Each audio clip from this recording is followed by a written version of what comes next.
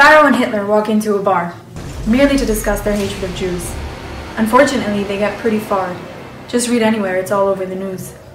They share their plans to demolish me and my people, of course, with no way to set us free and not a smidgen of remorse. Enslaved for years with little to no food, more Jews die every day, the number just depends on the mood.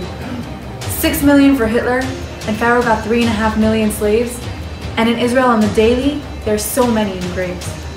But tell me again how that helped you. Was your problem resolved? You just made it worse, especially for the Nazis involved. Will the Virgin satisfy you? Apparently it's 72 per bleeding Jew.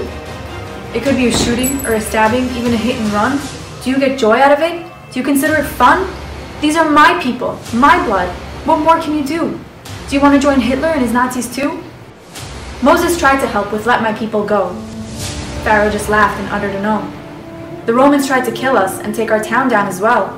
How about Haman, who put my people through hell? A family of 6 murdered in their sleep, a newborn baby slaughtered like a sheep.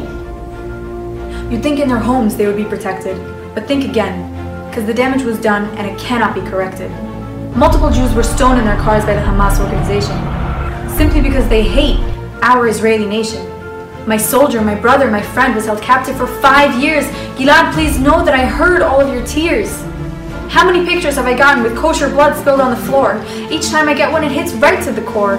After so many attacks, it's still a big deal. Stop it, please, this cannot be real. Years of torture, pain, and suffering with only one place to turn to. God, please help us, for these are tough times that we go through. Stop the torture, stop the brutality. Whatever happened to faith, love, and morality? Sleepless nights of prayer, hoping it stops. We're gonna keep standing until our final man drops. My prosecutors, I ask you nicely, let my people go. Let them live in peace on the land where milk and honey flow. Through Hitler and Pharaoh, the Romans, and daily threats, we'll be here forever. Just come and place your bets. We've made it this far, and we will make it farther. Because we've got one place to turn to, and that place is our Father.